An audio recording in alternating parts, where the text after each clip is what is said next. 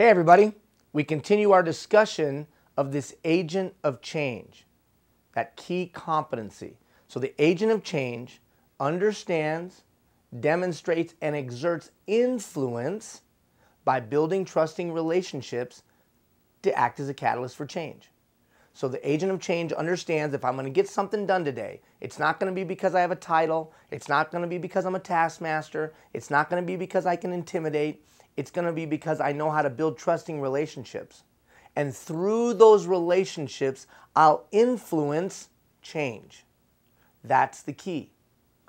Fine, Ian, but how do I do that? Yesterday, we talked about listening. Yesterday, I introduced this concept of the 100 cups of coffee. So for the next 3 days, we're going to unpack the 100 cups of coffee strategy. Before we can do that, we have to understand the two truisms of today's changing times that the strategy takes into consideration. Truism number one, people get inundated with information today. People get overwhelmed with information today, even in small communities.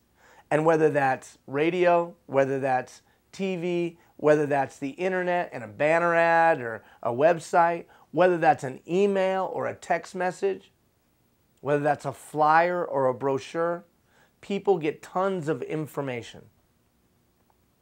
So we have to have a way to penetrate that so that people become aware of our thing or our initiative or our desire or our goal.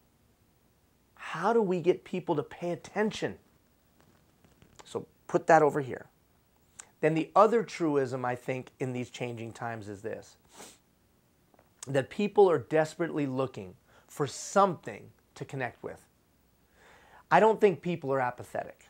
I actually think people have just been let down over and over and over again.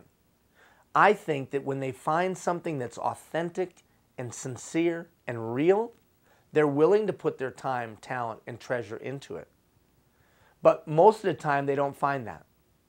So the approach that's utilized to engage people, any stakeholder, has to take those two things into consideration. That's why I think the relational approach, the relational marketing strategy, the relational strategy to expand my sphere of influence is key.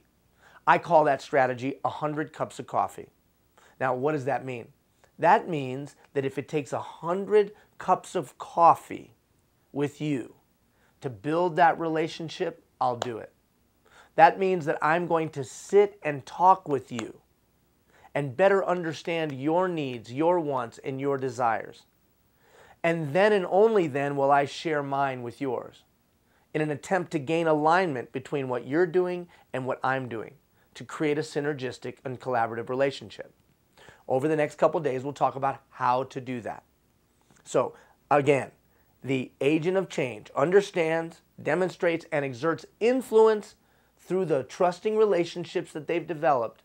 And then through those trusting relationships, they can make things happen. They can change things. Step number one to this, identifying the people of influence. You see it right there on your screen. Identifying the people of influence. Now look, that's different than identifying the people of prominence. See, usually when we want to do a community-based activity, we want to do a new initiative, we feel like we got to get all the people of prominence on board. All the people that everyone sees all the time. But sometimes the people that we see all the time, the people of prominence, aren't the people that can influence anything. Think about it. You know some people that everybody knows that everybody thinks is a joke. Even sometimes holding positions of authority that don't get things done.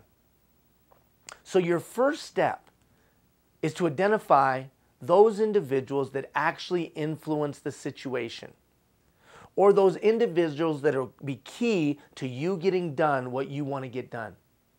And I want you to make a list of them. And for exercise purposes, I want you to list 3. I want you to list 3 people of influence today that you need to be on board with where you want to go and what you want to do. Not people of prominence, people of influence. Could be the mom with the loudest mouth in the school. Could be the administrative assistant to the general manager or the CEO.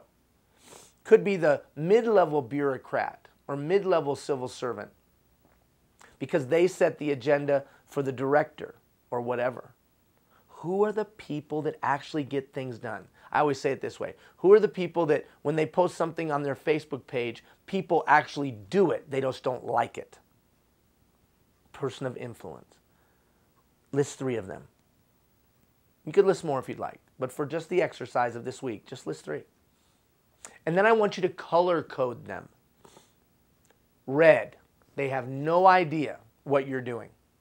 They have no idea and they don't care. Yellow, they may know of you or may know of the thing you want to do, but they're indifferent. They don't care either way. Green, they know of you or they know of the thing you want to do, but they're certainly not a champion for your cause. So I identify the people of influence. I then color code them based on how I think they're reacting to what we're doing. Now, why? Because I only have a limited amount of time. I only have a limited amount of energy, and I only have a limited amount of resources at my disposal. So I have to be laser-like focused in my attempt to build that relationship with those people of influence. Now, hopefully, the result of that is that I move them one notch. If they're red against it, they move to being indifferent. And if they're yellow, indifferent, they move to being green for it. Now notice I didn't say that they should go from red to green. I think that's unrealistic. But frankly, if I can just get the person who's opposed to move to yellow and shut their mouth, that's a victory. Why the people of influence? Because I know with them comes 10 others or 15 others because they have influence over a stakeholder group. But I can't hit the whole stakeholder group. All I can do is build the relationship with the person of influence. So step number 1.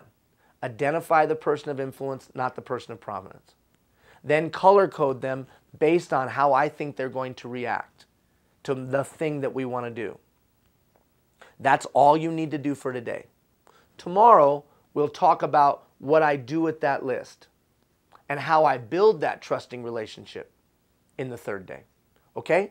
So, agent of change demonstrates, exerts influence through trusting relationships. You're going to go have 100 cups of coffee. Before you can do that, identify the people you need to have those coffees with. We'll see you tomorrow.